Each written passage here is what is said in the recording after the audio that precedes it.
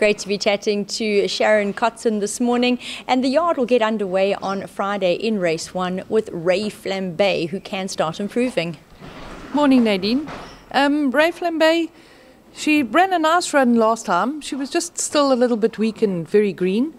She has strengthened up a bit and she has a nice draw. I am expecting a big improvement for her. Hopefully can finish in the money, but still might be looking for a little bit further. Next up in race 2 will be My Apple Pie. My Apple Pie. First run for me on the 1600 Polly. It was a little bit too far for her because she pulled really hard early and she had nothing to come at the end. She showed a lot of pace in that race, so we have brought her back to the 1300 and expecting a better run from her.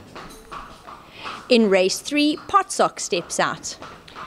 Potsock, she becomes very stubborn and she jarred up a bit, in her last run.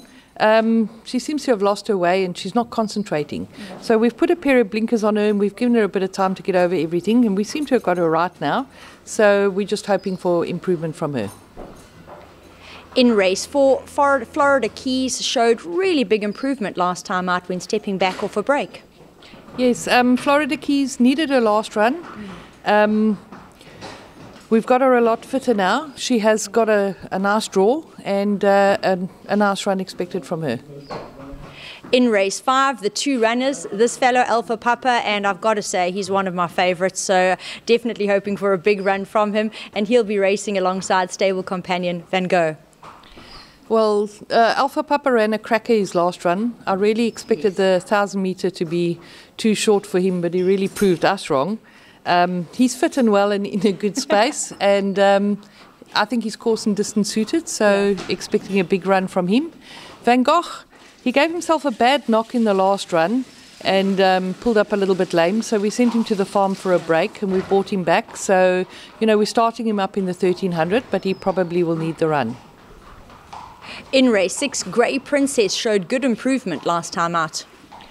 Grey Princess has been tossing it in the last couple of races, except the last one. Yes. The last one she really put an effort in. Only it was, it looked like she faded out, but it was actually too short for her because everything sprinted past her. Yeah. So we have put her over the further and hopefully she can concentrate and produce a better run. In the feature of the afternoon, the warmer handicap, the yard will step out Wings of Fire and Ideal Angel. And Sharon, both these ladies can be very competitive. Yes, I actually think I have two really nice runners in the warmer handicap. Wings of Fire's done nothing wrong. She got caught out the last 100 meters. She was pulling quite hard early on, and so, she had to go when she went into the straight, and that extra 100 meters just caught her out. Ideal Angel, she was also unlucky in her last start, but she is on better terms with Vision on Ice that beat her. Yes. And I think it's a very open field, and I think, it's quite a competitive field, but I think both of mine have got good, solid chances. Once again, I do think that's going to be a lovely race. In race 8, the final of the afternoon, my boy Reese, he's found form and he's holding it gamely, and Get It Done. We'll be back off a break.